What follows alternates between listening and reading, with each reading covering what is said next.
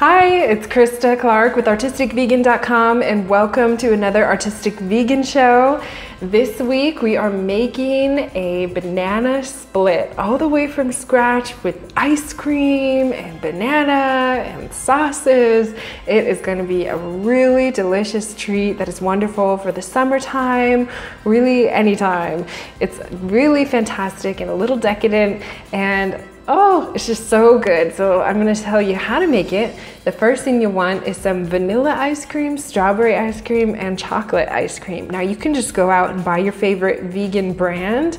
You can make banana ice cream out of bananas, or you can make the ice cream that I made last year, and it was a vanilla ice cream made from scratch using almonds and dates and psyllium eggs. For the strawberry sauce, this is really delicious. You make a homemade strawberry compote, and you need about 1.5 cups of sliced strawberries without the stems, and you can use fresh or frozen, and a couple tablespoons of your favorite sweetener, maple syrup, grade B, or agave, or coconut nectar, whatever you'd like there. And you can use a tablespoon of either coconut butter or coconut oil, and this just makes it a little extra rich. You can pass on this if you want, but I really do love it, so feel free to add it if you'd like. You can also add chia seeds if you want some kind of superfood in there, and heat it on your stove for about 5 minutes, maybe 7, until it thickens up, and you can mash the berries quite easily. Once your sauce is thickened and the berries mashed quite easily, you can remove it from the stove and transfer it to a container, and it'll get thicker as it sits there. It's really delicious. You can use this on your oatmeal, on breakfast, on anything you'd like, but for today we're gonna use it on our ice cream. Really, really yummy. And then we're gonna make a homemade chocolate fudge sauce. Oh my gosh. And this is using 1/3 cup of your favorite dairy-free milk. I used a soy base, that's organic, but you could use your favorite. And a 1/4 cup of syrup. I used agave, but feel free to use maple. And 2 tablespoons of pure cacao powder, and a 1/4 cup of chocolate chips or chocolate chunks. 1 spoonful of your favorite oil. I used a coconut oil, but you could use whatever you'd like. Combine those ingredients together in a saucepan and heat it up until they melt. Let it go for about 5 minutes, and then remove it from the heat, transfer it to a dish, and as it cools, it'll get nice and thick. You can dip your berries in it, whatever you'd like. Grab a spoonful. It'll thicken up in the fridge, and then you can reheat it again to create this sauce. For now, you can just set it aside, and we'll use that in our sundae. You can also make a pineapple sauce similar to the way you made the strawberry sauce if you do want a pineapple. My pineapple was just green, so I passed on it, but you could do it. I just was kind of impatient. My ice cream was ready, I was ready.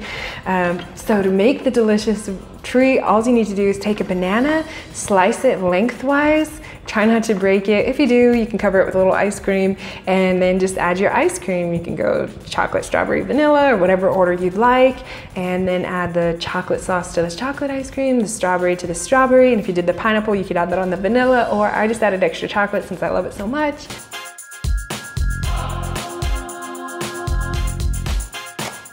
And then you can top it with a little bit of whipped cream, and you can use this either by making it with the aquafaba or the coconut. I did the aquafaba with a little bit of cream of tartar and a little bit of sweetener and a little bit of vanilla, and you mix that together for about 15 minutes. Then it creates a whipped cream that you can use, so then you'll want to put that on top and top it with your peanuts, and that's it. You have your delicious sundae.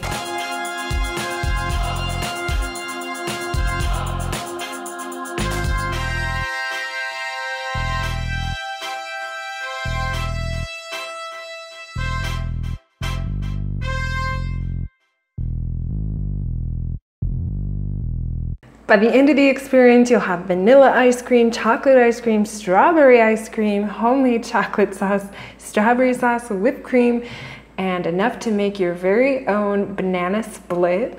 So I've taken a banana, split it, and then we have the chocolate, strawberry, vanilla ice cream with the sauce in between. And you can even use a pineapple sauce if you want, but our pineapple wasn't quite ripe, so I passed. And cherries aren't really in season here, so I used strawberry since they are, but you could absolutely add some cherries or even maraschino cherries. And I did add a little bit of chopped peanuts for the traditional bite. I'm just gonna give it a little taste. go for the chocolate ice cream myself. It's a little melty. It took me a little while to get set up.